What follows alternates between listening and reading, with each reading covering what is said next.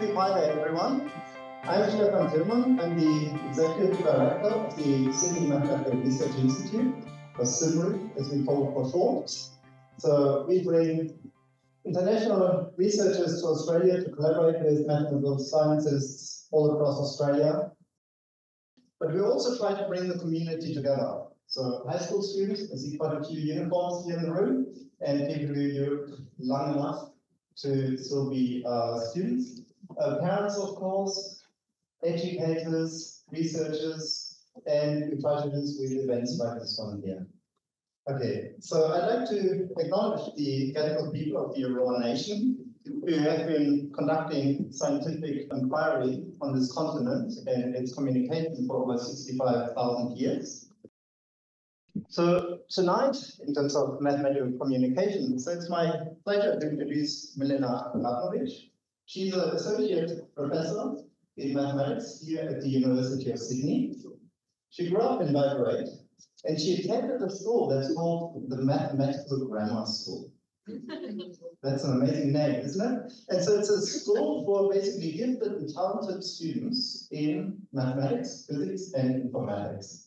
And half of the staff at the school are actually academics at the University of Belgrade. Yeah? So to me, it sounds a bit like Hogwarts School of Witchcraft, but somehow with better spells and better potions classes. Yeah? Anyway, but that's just my take on it.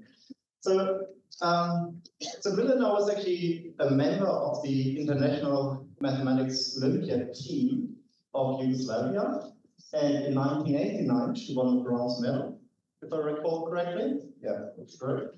And she trained to be a high school teacher, and she also taught at the Mathematical Grammar School for 2 years, and then received her PhD in 2003 from the University of Belgrade. And she remained an honorary with the grammar school in Belgrade for 20 years about. And she also held a 3-year position at the Weizmann Institute in Israel, and she had a 6-year affiliation with the Research Institute for Physics and Mathematics in Trieste in Italy. And so Milena came to Australia in 2013, what was meant to be, so again, a temporary stay. But we're very delighted that she chose to stay here permanently in 2016. And so she remains, of course, engaged in her research and teaching, but she's also committed to engaging with talented high school students, and that's what she still does here. And so it's my pleasure that Milena will tonight take us on her take of geometry. Okay, please welcome Milena.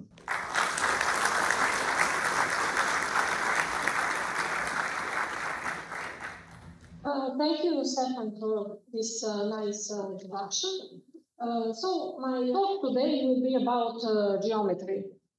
As you see here, it shows here several art pieces from different places in the world and from different points in the time. I would like in this talk to show how there is a strong geometric thread connecting those art pieces.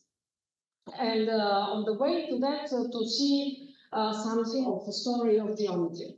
Okay, let's start with this ancient picture from Egypt, very ancient, 14th century before our era. And in this picture, we have presented what is called a rope stretching, which is an ancient way of measurement. Before I explain how it was used, just let me remind you that geometry is the word of Greek origin, and it means originally, its meaning is length measurement, measuring length. So geometry in ancient time was a kind of set of tools and tricks which facilitated easier length measuring. So this is the origin of geometry. So here we see in the image people stretching a rope, and you will notice on the rope on the equal distances that there are knots. And now with such rope, with knots on equal distances, we are able to measure distances. We were able, and also in ancient Egypt they knew that trick, that you can do other things with such ropes. So as you have below this image, a rope with 13 equal pieces, which are divided by knots. It can be stretched in the following way. So we connect the end points of the rope. And now we stretch it so that we get a triangle with sides equal to 3, 4, and 5 pieces. And so it was known since ancient time that when we do that we will get a right angle in between the sides of lengths 3 and 4. And that was used, for example, in building to make a perfect right angle. So this 3, 4, and 5 is as we know, Pythagorean triple. And that was known, and that was used since ancient time. We will return later to the Pythagoras theorem. So let's go back. So we are still in Egypt, but a bit later. I will tell you about Thales of Miletus, was a Greek mathematician and philosopher. On one of his travels in Egypt, nobody was able to answer him about the height of the pyramid of Cheops. So he invented the following trick to measure that height. So on a sunny day, it is possible to measure the length of the shape of the pyramid. And on the other hand, we can have one stick and measure the length of the shade of that stick and also the height of the stick. Since now we would have two triangles there, two right triangles with vertical sides corresponding to the heights of the pyramid and of the sticks. The horizontal sides correspond to their shades, and the hypotenuses of those triangles correspond to those direction of sunlight at that particular part of the day when we took when the measurements are taken. So those triangles are similar, they have all the same angles, so their corresponding sides will be proportional.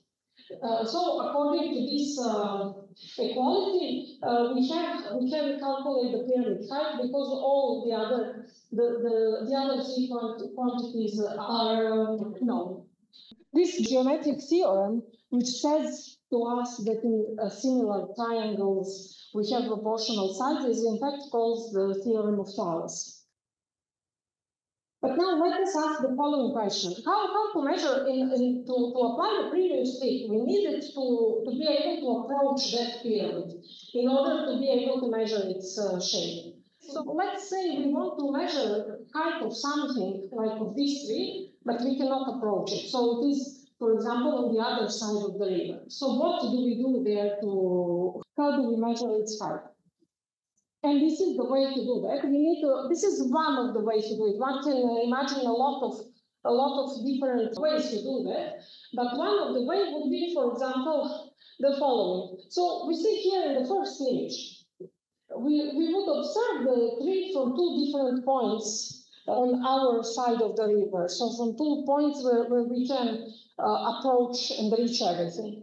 We know distance between those 2 points A and B, and we can measure the angles which are between the direction of that AB line, and between the directions which connect points A and B with the place where the tree is placed.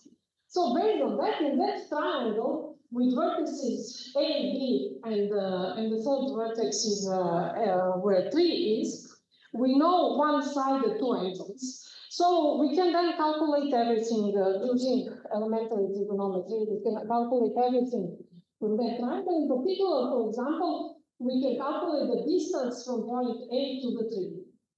And now, when we know that, we can observe from point A, for example, from the ground, the angle between the ground direction and the direction when we look towards the top of the tree. And again, now in the second one, the right triangle, now knowing one side and the angle, elementary trigonometry will give us the height of the tree. Now, the next one would be what to do about objects that are really, really far away, like celestial objects. So this kind of trick will not really do there, because not only that we cannot approach them, but those distances which we can make for measurement are very small compared to distances to them. So in fact, such a method will not be effective. We cannot do that in this way. What can we do then? And now I will show you how that was done in the ancient world. So first I would like to recall what Aristotle, what were his conclusions about the universe, about what is surrounding our Earth. So first he concluded that Earth is round because the shade of the Earth during the lunar eclipse is round.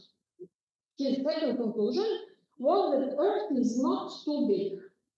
And this is because the visibility of stars is significantly changed on different locations. So you travel somewhere north and south, and then there are some stars which were visible from some points, and some others are never seen anymore. So it cannot be some too large sphere. And the third conclusion was that the Earth does not move. And a justification for that was that first, the Earth is the center of gravity, which we all feel here, and the second, that the stars have the same neutral positions looking from any point. So let us illustrate here on the next slide. So we see here photos of Southern Cross on a sky from two different locations on the Earth. On the left side picture, this is made in Indonesia. So you see on the left part of the sky, there are four bright stars. Stars are formed the Southern Cross.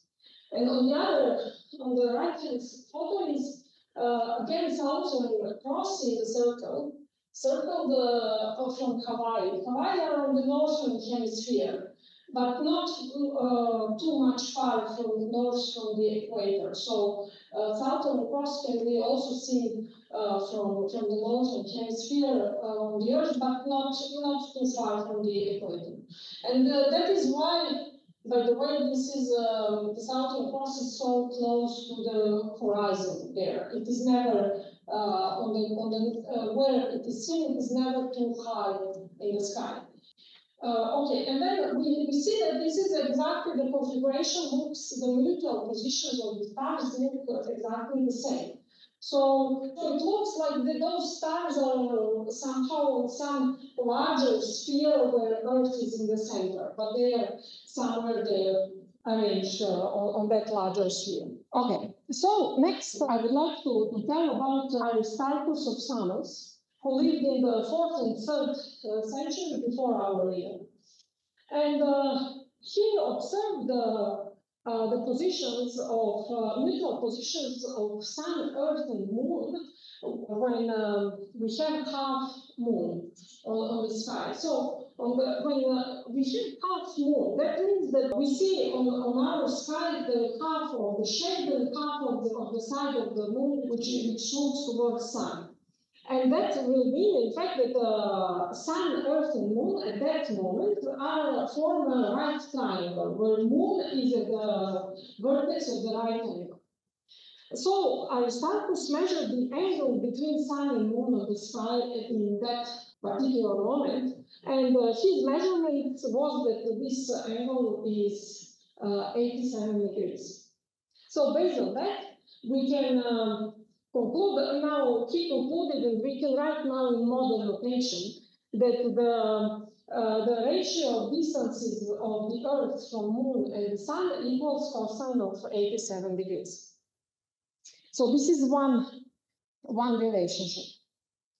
So the next relationship, which involves positions of Moon and Sun with respect to Earth, can be derived when we observe the total solar eclipse. So we know that then the disk of the Moon is, we see that it is covering the disk of the Sun, and it will exactly cover the sun at the moment of the total solar eclipse. Or in the other words, the disks of the sun and the moon look exactly of the same size to us from the Earth.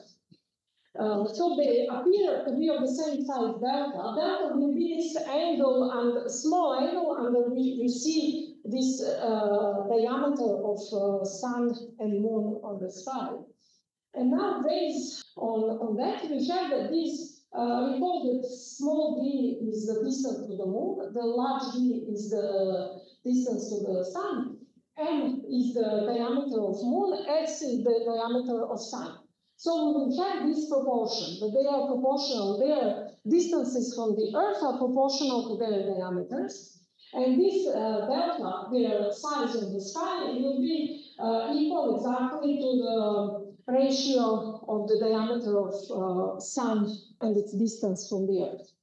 Okay, so we get two more relations here. And now delta is the thing that can be measured from the Earth. So this is one thing something that can be observed, can be measured here. And the third relation, or it is the fourth relation, because we had two on the previous slide, Aristarchus observed the moon during the total lunar eclipse. And what he did, he measured the time that moon spent in the Earth's shade. So that means he measured time from where moon completely enters to the shade until moon starts to appear on the other side of the shade. And based on that time, he concluded that in fact the diameter of the shade of the Earth at that place where moon is, or the distance of the moon, is exactly equal to two diameters of the moon. So we have such a geometrical representation here, and based on that we can conclude the following. So again, this is one application of the theorem of Thales. So we can have from here a whole bunch of proportions. I will not derive that, just to so we have here so this is sun, this is Earth, this is moon, is here. And we have here distance large d, distance small d, and we have here also distance some x, distance from the moon to this vertex of this shade of the Earth. So this is maybe x is not important to us, but it will figure out in the theorem of Thales. So we will have that diameter of sun divided by the sum of this d plus x will be equal to the diameter of Earth divided by small d plus x, and this is the same as here we will have 2x divided by x. And now from this proportion we can divide. In fact, when we have that quantities are proportional, we will have that that sun minus s minus e will be equal to when we subtract those one, we get d is equal to e minus 2m divided by d. This is simple algebra to check that we can subtract those quantities which are proportional and again get a proportion. Okay, so this is basically the upper relation. So what do we have now? Let us summarize those findings of Aristarchus. So we have after the four relationships that he got about the distances of Earth from the moon and the sun, and about the diameters of the Earth, moon, and sun, and those relations are, so we have in total four relations for 5 unknown quantities. So those relations, for example, give us possibility to express all other quantities through the diameter of the Earth. Okay, just let me note that there in these formulas, I know the red quantity is 87 degrees, then 2, which multiplies the diameter of moon, and this angle delta are measured quantities. So these are quantities that are Starkov's effect measured. They were not really accurate, which is not so strange because it is hard to get them accurate with a very simple tools, handmade tools. And also small mistake there can lead to a very large mistake in the final results. But nevertheless, his conclusions were that the sun is much larger than the Earth. So based on that, he concluded that the sun is in the center and that Earth revolves about the sun. He also concluded that the distances between celestial bodies are huge. And then, in fact, he concluded that the existence of stationary stars, or that the configuration of stars are the same whenever and from wherever we look at them are the same. In fact, it does not imply that the Earth is also stationary, that the Earth does not move. So this is the counter argument to the Aristotle's initial reasoning. Okay, and then let's go further to Eratosthenes. He's also a famous mathematician and philosopher, usually known by his algorithm for finding prime numbers. But what he did, he calculated the perimeter of the Earth, and he did that in a pretty accurate way. How did he do that? So he lived in Alexandria. He heard that in the city of Siena, which is in south of Egypt, it is today called Aswan, that there is a well where at exactly one day in the year, you can see the reflection of the sun in the bottom of that well. So that means that that day will be the day of the summer solstice. And this is the day where, at that point, the sun is exactly in the zenith. So, on the day of the summer solstice, in Alexandria, he measured, so exactly at noon, he put a pole and measured the shadow of the pole. So based on the length of the pole or the stick and its shadow, it's possible to calculate the angle between the shade and the stick. Now, applying the simple theorem that alternate interior angles are equal, he concluded that the angle between Alexandria and Siena from the center of the Earth will be exactly equal to that angle. In fact, this is angle of the sun rays at the noon on the day of summer solstice in Alexandria. And this was 1/50th of the full circle, according to his measurement, which is about 7 degrees. On the other hand, he also knew that the distance between Alexandria and Siena is about 5,000 stadia. Stadium is an ancient measure for distance, and this is about 800 kilometers in our modern measurements. So based on that, one can calculate that the perimeter of the Earth is about 40,000 kilometers, which is a pretty accurate estimate. Okay.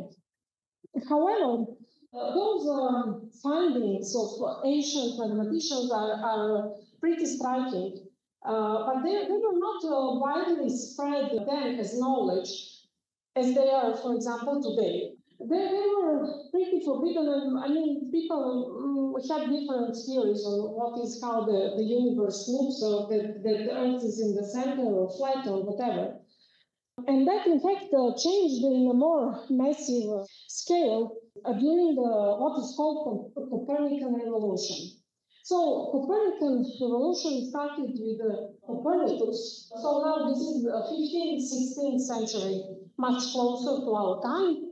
And in his book on the revolutions of the celestial spheres, he suggested the heliocentric model, where the Earth and the other planets of our solar system are revolving about Sun along circular orbits. The next big step in the Copernican revolution was the work of Johannes Kepler. So the quote of Johannes Kepler, "Geometry is the archetype of the beauty of the world," was inspiration for the title of this lecture today. So Copernicus formulated the laws of planetary motion, which are illustrated in this picture here. So now, instead of circles, he postulates ellipses in the orbits of planets. So let me just remind you of the ellipse.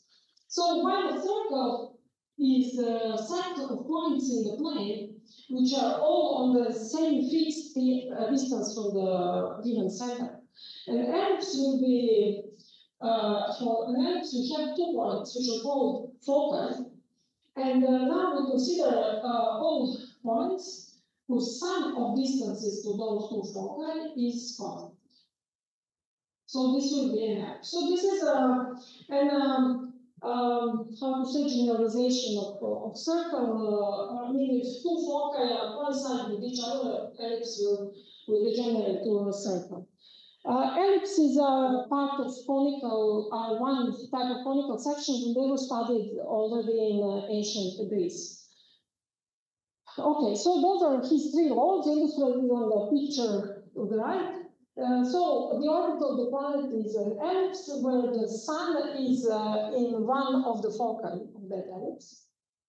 Then we have that the line segment which connects the position of the planet to the Sun will sweep the same areas during the same time periods. So as you can see here, those areas A1 and A2 are shaded. Shaded, that says us, in fact, about the speed of the planet along the orbit. And the third one is that relates the orbital period of the planet with the size of that ellipse. In fact, in particular, with the length of the major axis of its elliptical orbit. And finally, Copernican revolution was concluded with Isaac Newton, with his principle of natural philosophy, where he formulated the laws of motion and law of gravitation. Newton's derivation in his book are very much follow rigor of mathematical deduction and are based on the Greek knowledge on conic section and Greek and the rigor in mathematics, which was started in ancient Greece. Okay. Now, I would like to say a bit more about Copernican revolution. So, Copernican revolution is often used not only for that particular revolution of changing our view of the universe from the one where Earth is in the center to the other one where Earth is revolving about something else. It is used for any paradigm shift nowadays often, or which means for any fundamental change in the concepts or understanding. And the famous philosopher Kant, in his critique of pure reason, made the analogy with the Copernican revolution, and he argued that this assumption that knowledge must conform to objects should be changed to the object that must conform to our a priori knowledge. And he also emphasized that revolution in thought, that Greek mathematics and Newtonian physics represent revolution in thought. Now, I would like one example to explain Kant's concept of shifting from knowledge which conforms to objects that must conform to our a priori knowledge. So I would like to tell you about the discovery of Neptune. Neptune was basically discovered like in the middle of 19th century. It was maybe a few times observed before that, but it was usually thought to be some another star or something like that. So anyway, at the beginning of 19th century, we have Alexis Boulevard made a prediction of future position of the planet of Uranus based on Newton's laws of motion and gravitation. And those, in fact, his prediction turned out that those his calculated positions substantially deviated for what was subsequently observed by Uranus. So based on that, people assume that there is something wrong or missing there. And one possible assumption is there is some perturbing body which affects Uranus, and due to which we have those deviations in its position. So now again, based on Newton's laws of motion and gravitation, in 1846, Urbain Le Verrier calculated the position of that perturbing body. And in September the same year, in the Berlin Observatory, they looked exactly to the place which Verrier calculated, and indeed they noticed Neptune there in really only within 1 degree of the calculated position. And now the last sentence on this slide is from the letter of the director of Berlin Observatory to Verrier, and he wrote to him, "The planet whose place you have computed really exists." So this is an example where you see that with a good a priori knowledge, we stop to be only observer of things around us and learning about things only by observing them. We are able to predict and to know more about what we really haven't observed. So the theory told, our a priori knowledge told, okay, there is something there. They look to the sky and they really observed it there. They observe the thing there. This is that concept of objects which conform to our a priori knowledge. Okay, but now I would like to go back to the origins of the deduction in mathematics, and let's go back again to Pythagoras' theorem, which was mentioned at the beginning. So Pythagoras' theorem is, as we know, it is credited to Pythagoras, although historically it is not clear that he proved it, and he certainly was not the first to know about that one. But anyway, so Pythagoras' theorem was known as a geometric fact much earlier than Pythagoras was born. It was known in the ancient civilization for at least 1800 years before our era. But when I say it's a geometric fact, that means that it was mostly known as something like this. You stretch ropes 3, 4, 5, you get right angles. Usually without proof and only maybe for certain examples. Maybe some proofs were also known or something, but that was not part of some larger system. Now here on this image we have one simple proof of the Pythagoras theorem. So let's see here. We have this blue right triangle on the left hand side of the image. We have 4 such blue congruent right triangles. So they are arranged in this position so that together with those 2 squares, which are constructed over the smaller side of that right triangle, they will together form a square of the bigger square whose side is a plus b. Now when we arrange the blue right triangles so that they will vertices of right angles will be the vertices of the big square, we will have in between this square, which is in fact a square over the hypotenuse of that triangle. So based on comparing that one, comparing the areas here, we get in fact exactly that a squared plus b squared equals c squared for a right triangle. Okay, so we get here, we applied some reasoning deduction in this image. So what was in this proof? What was the fact that we used? So we used the fact that the sum of the angles in the triangle equals the straight angle. So I didn't mention that, but it is implicitly from this image. We want on the right hand side this big red quadrangle which you get in the middle. We need, in order to prove that it is a square, we need that to have that the angle in its vertices are right, and they will be right because the sum of the angles in the triangle is equal to the straight angle. Straight angle is the angle of 180 degrees, so it is straight like that. This is why that way. So we use some fact. So now if we want to be really rigorous, we want to prove also that fact. We want to have some rigor, so we want to have things well justified and proved. And we don't want to have things which are known like from some kind of experimentation or something. So let's now prove the next one. Let's prove the sum of the angles in the triangle equals to the straight angle, to 180 degrees. So we have here one triangle.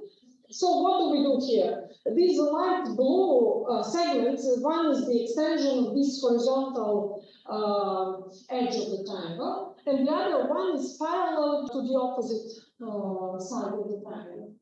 And now we use the following. We use that the two parallel lines are intersected by a third line, then the alternate angles are congruent to each other, and the corresponding angles equal to each other. So corresponding angles are the green one, the alternate angles are the red one. So we see here that the red, the green, and the yellow one will exactly add up to the straight angle. Okay, but now again we have some facts which we use to prove that. And that fact again needs its proof. So now I will not present the proof of that fact, but we can see here that in fact this chain of rigorous justification cannot be in fact completely executed, because we want to prove something from already known facts, and but then these facts we want also to prove them from something facts which we knew even earlier, which are even simpler and so on. But we need something. If we need to stop somewhere. We need to have something which will be the base of the theory, and from where everything else will be deduced. So the same principle is in fact from, for example, these laws of Kepler and of Newton, which are basic principle, and then everything else is deduced from there. And now this rigorous deduction was done by Euclid in his famous book, The Elements.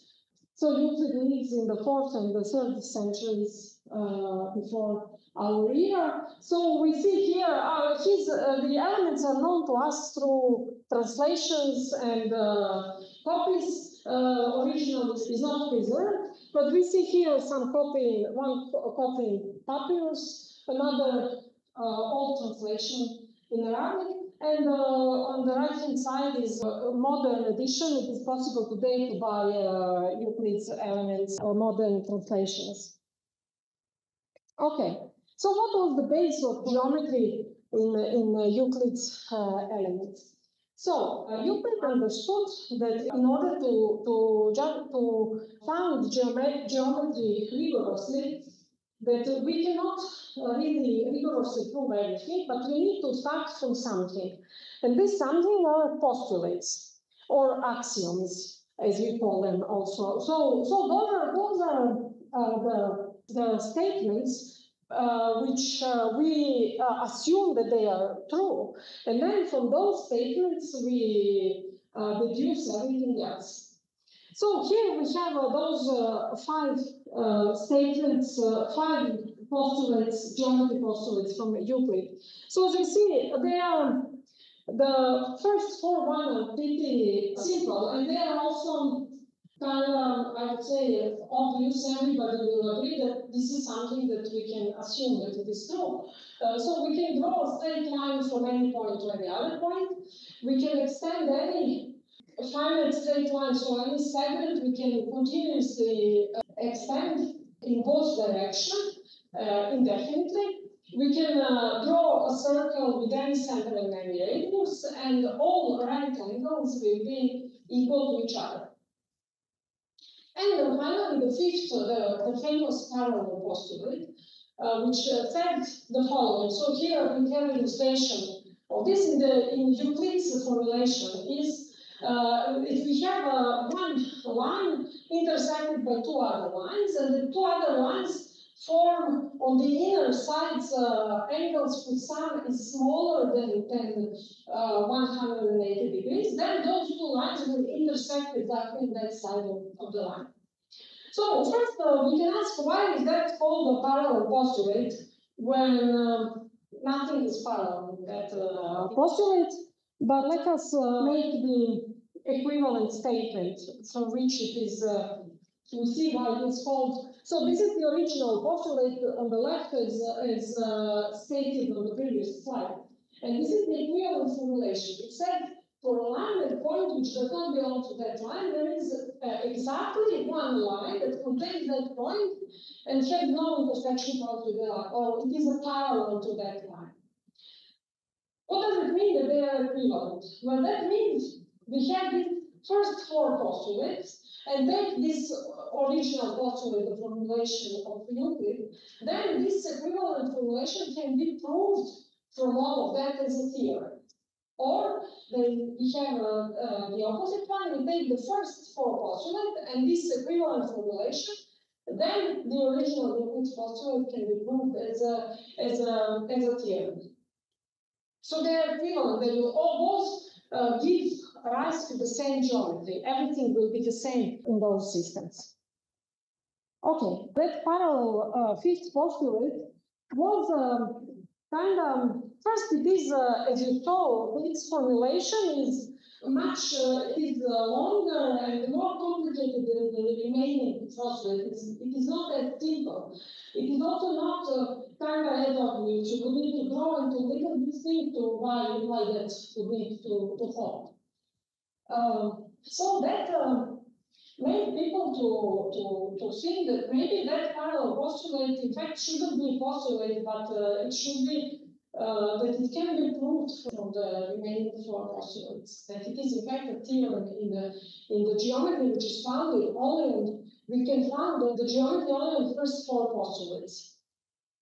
In fact, based on how elements were written, it seems that even Euclid was thinking that, because the first 28 propositions which have been deduced, he used only the first four postulates. He didn't use the parallel postulate.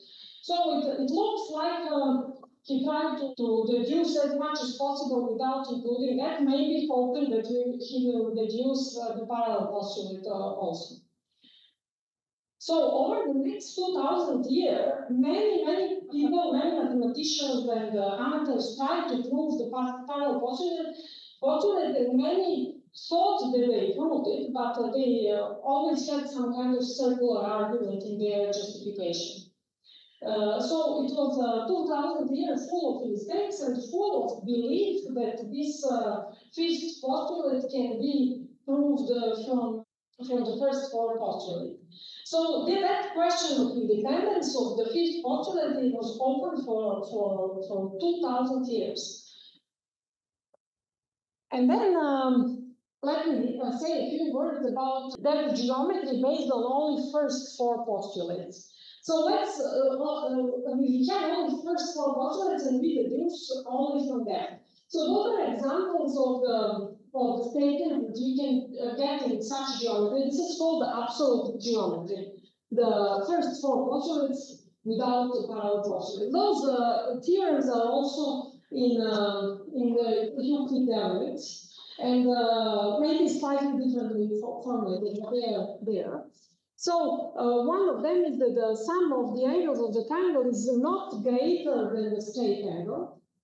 And the other one that for a line and the point not belonging to that line, there is at least one line which contains that point and is parallel to the original line.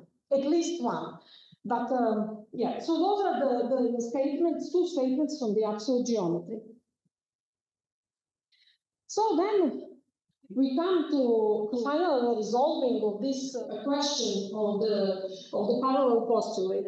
Now, based on those theorems for absolute geometry, we can maybe assume the alternate parallel postulate. So that is that for a line at the point which does not really belong to that line, there are at least two lines that contain the point and they are parallel with the original line. Now, that was Lobachevsky who was first to publish, to resolve and to publish that result. His original idea was instead of parallel postulate, the Euclid's parallel postulate, to take this alternate one. And to, with the first four postulates in the alternate one, to try to derive a contradiction, which will again lead to that, to indirect proof that of parallel postulate. So he was working on that diligently and carefully, and he didn't get a contradiction. And finally, he understood that he will not get a contradiction there, that in fact, this parallel postulate is independent, and that we can assume either Euclid's parallel postulate or that alternate one, and we get two different but consistent geometries. So he reported on that in his lecture in February 1826 at the University of Kazan. And he didn't only derive the properties of his geometry. You know, you can always ask about that. Okay, he wanted to get a contradiction, he didn't get, but maybe if he dug deeper, maybe he would got that contradiction. But he in fact did more than that. He proved that in fact this what he called imaginary geometry is the metric formulae for triangles in that geometry, when they are multiplied by the imaginary constant, they take the form from the well-known formula in the spherical geometry. So that means, since spherical geometry is geometry of the sphere in the Euclidean space, that would mean that in fact this imaginary geometry or geometry of Lobachevsky is as consistent as the geometry of Euclid. You cannot find a contradiction there if Euclidean geometry is consistent. And it is worth to mention that there were also parallel work on that geometry by Janos Boyer, but that one was published later. Okay. Let us again illustrate here the plane of Lobachevsky. So this is the plane where we have the first four postulates, Euclid's postulates, and the alternate axiom of parallels, which said that a line to a point we would have at least two lines which are parallel to a given line. And we see here it's a nice artwork represents, it's based in fact on what is called Poincaré, this model of the geometry of Lobachevsky. And now we take that the Lobachevsky points will be all points within a given circle, and the lines will be circular arcs which are orthogonal to that limit circle. So lines are here these white arcs. And you can see here, we have here, for example, this is one line here, this and consider this point here. And we see here, we can observe several lines. In fact, you see if you have at least two, but you will have infinitely many. Each one which goes in between them will be also parallel to that one. So we have multiple parallel lines there. In fact, this picture represents the tiling of Lobachevsky plane by those congruent fishes. They are all of the same Lobachevsky size, although they appear smaller near the boundary. But this is how this model works. And now we can ask now the following about the general consistency of geometry. So geometries of Euclid and Lobachevsky can be in fact modeled within each other. As we saw on the previous, this model is the model of Lobachevsky plane within Euclidean plane. And similarly, one can find also a model of Euclidean plane within the Lobachevsky geometry. So they are both consistent or both inconsistent. But we can ask really, are they really consistent? I mean, maybe they're both contradictory. So then our whole geometry falls down. And let's ask this question in the following way. When we have some axiomatic foundation of a theory, what do we expect of those axiomatic? What do we want from those axioms? So the first, necessary thing that we need is consistency. So we don't want that our axioms imply any kind of contradiction. Then that's not a theory at all. So this is something which is necessary. The second requirement, which would be nice to have, is completeness. Completeness means that you can either prove or disprove any statement which is made within that theory. So that for any statement for that theory that someone gives, that one can find out if that statement it can be deduced from the axioms, or it is its contradiction, its negation can be deduced from the axioms. And the third requirement is minimality. It is more of a static requirement. So minimality would be that those axioms system of axioms is minimal. So that means that you cannot deduce, for example, some of the axioms from the other ones. So this is what, for example, for the geometry of Euclid, that 2,000 years people believe that this system is not minimal because they believe that the fifth postulate can be derived from the first four one, which Lobachevsky showed that is not true. But so we wanted that, and we want also it would be preferable that those axioms are somehow stated simply and that is easy to understand their meaning. But then we can ask, how to show any of that in some theory, if the theory is consistent, complete, minimal, whatever. And also connected to that, when we have a theory, is there an algorithm which can verify statements made within a theory? So algorithm, you give statement to algorithm, and algorithm somehow do some, calculations, whatever, and tells you, oh yeah, this is true, this is a theorem of the theory, or he said, no, this is not true in that theory. So the answers to these questions are given by the incompleteness theorem by Kurt Gödel. So, was a mathematician, philosopher, scientist. It is interesting to note that he published only 9 papers, but each of his papers was fundamental, and by the way, 9 papers in different areas, in mathematical logic, in philosophy, in physics. Each of his papers was fundamental for the area where he published. So, incompleteness theorem of Gödel states loosely as follows. So, to formulate them really rigorously would take a lot of time. So, this is a loose formulation, and it says if an axiomatic system is consistent, then it cannot be complete. So, by axiomatic system, it means axiomatic system which is sufficiently complex, and for example, geometry is certainly that. And second incompleteness theorem is that the consistency of axioms cannot be proved within their system. So it is, and it's also that means that there is no algorithm which will verify their theory statements in any complex theory. So it may seem disappointing, but in fact it is not disappointing. It is good that Gödel's theorems are there, because otherwise mathematics wouldn't be as exciting and interesting as it is now. And I would like also to mention about another paper of Gödel, which is not about mathematics.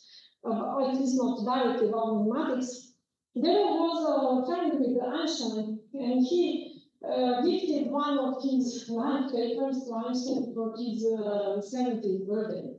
And this is the paper where Kepler in fact proved that within Einstein theory, one can find solutions where the universe returns to the past. So Einstein was not happy for that gift because he didn't want to travel back in time, and he even started doubting his own theory. However, let us go in this lecture back to the past. Again, go back to ancient Egypt. And now I would like to conclude in this lecture by several art pieces and from different, eras, and to compare how a three-dimensional space was depicted in those images, and what geometry can say to us about that. So the first one, ancient Egypt, again, is typical for ancient art. Everything is flat in the picture. All the figures and objects appear to be in one plane. Here, the size is, in fact, of those human figures that we see there. They don't reflect their position in space, they reflect their social status. So usually their large figure represents some, more important, socially more influential persons, and so this is one picture. So the next one is a detail from a famous scroll along the river during the Qingming festival from China. And what can we see here in this depiction of the three-dimensional space? So we see here, like for example, we see this big wall there, and the edges of the walls, they're persistently parallel. So here the parallel lines are depicted as parallel ones. So something which is parallel in the space is parallel only also in the picture, and which are more far behind are somehow stepped in the depiction. So we see that that closer to us are the bottom, objects on the bottom, while upper are further objects. Okay, so this maybe correspond to something which we call affine geometry. So I would also like to mention that here I want just to observe how three-dimensional space is represented on different pictures, but this is not some kind of ranking or telling what is better, because there is no really, indeed, right or wrong way to represent. When you want to squish three dimensions to two dimensions, you move something you can preserve. So the way how to do that can be a matter of many things, including tradition or whatever. And third picture is the School of Athens. This is the fresco by Raphael. So first, in the lower right corner is Euclid teaching geometry to his students. What we can see here, we can see a perspective of the parallel lines are depicted in such a way that they would, if extended, so all of those parallel edges which are extended, if they would extend, they would all meet at one point somewhere maybe in the middle of that picture. And this is called perspective. In fact, idea of perspective, or that all lines would eventually intersect, is one of the postulates of what is called projective geometry, which is a geometry which, in a certain sense, extends and unifies both Euclidean and geometry of Lobachevsky. And with this, I would like to finish my talk. Thank you.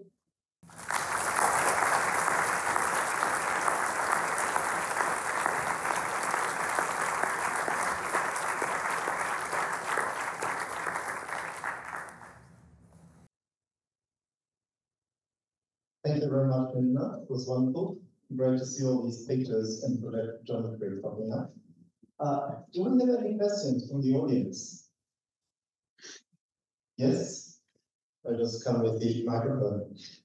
And please don't ask me to time travel back to 20 minutes ago.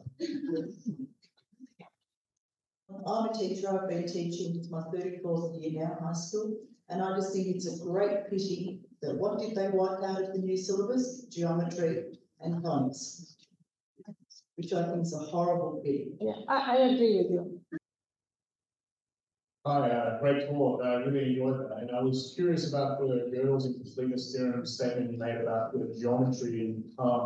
I believe maybe I might have misremembered. There was, I think the incompleteness theorem requires you have some sort of natural number system or something. So does that mean geometry gives rise to natural numbers? Yeah, Gödel didn't really formulate this his theory about geometry, but this is a kind of equivalent because you can, I mean, in the modern logical setting of mathematics, you start from sets. And then from sets, you build the natural numbers, then you can build rational real numbers. But then when you have real numbers, you also have geometry. But also you can build numbers within geometry, like, for example, taking one line and points of the lines represent real numbers. So they are, in fact, equivalent because they can be built one from each other. Numbers from geometry and geometry from numbers. So I mean, Gödel's incompleteness theorem also apply to geometry as well. Yeah, thank you. Any other questions from the audience? Yeah, back there. Milena, we have a question about someone who's confused about the ultimate parallel postulate. So if two lines are distinct, straight, and parallel, how can they contain the same point? Yeah, this is a good question because this is not something we observe the world around us as more or less Euclidean. So this is why these Euclidean axioms were first to appear. Euclidean considerations were first to appear. However, when you have axiomatic foundation of a theorem, like points and lines can be any objects which satisfy your axiom. So they don't need to conform to something of what we imagine really to be a line or a point. So as, for example, in this particular Poincaré, this model, our points, Lobachevsky points, will be points within this particular circle. And Lobachevsky lines will be circular arcs which are orthogonal to the boundary circle. And they do satisfy all the axioms of first four postulates of Euclid plus this alternate parallel postulate. So this is how that we can see that to be true. But we really don't see this around us because the world appeared to us as to be Euclidean. So one other question was in the chat was a question of whether some of these artists, whether you think they interacted with mathematicians in forming the artworks. Yeah, that's a good question. Well, for Escher's, there are several works in this cycle of circle. They certainly were inspired by mathematical results. So regarding the ancient, I mean, yeah, probably yes, but I cannot really completely answer to that question. But I just would like to know that in these times of ancient times or in times of Renaissance, people, those artists or, I don't know, philosophers or mathematicians, they were like very multi-skilled and they were experts in many areas. So they could be as well, had a good knowledge of geometry and applied it to their work. Thank you. So please join me in thanking Milena again.